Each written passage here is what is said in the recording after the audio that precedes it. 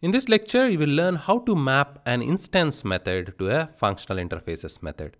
To do that, you are going to create your own functional interface and class. Right click on the package, new interface, call it my interface, finish.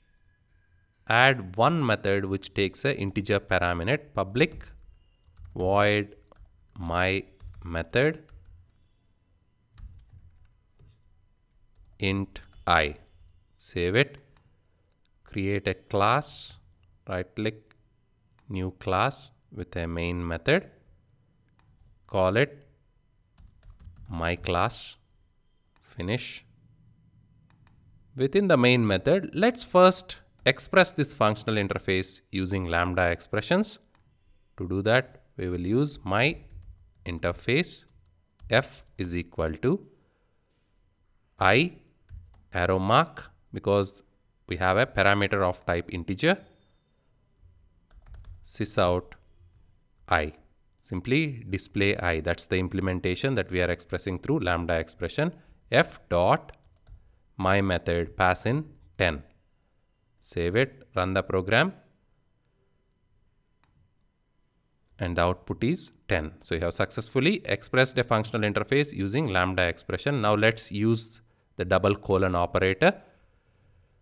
To map a method, we'll have to first create that method in the class, public void my method 2 or 1 or whatever you want. The method name can be different. It need not be the same method name.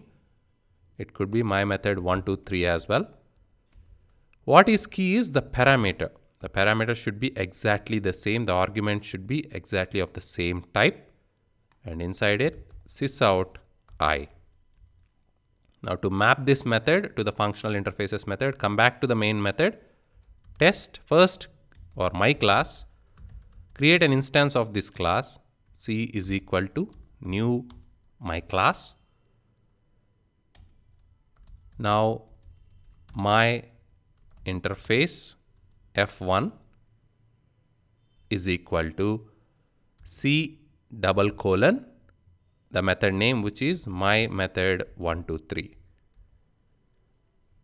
semicolon. So here we are mapping the instance method my method 1, 2, 3 to the functional interface my interface.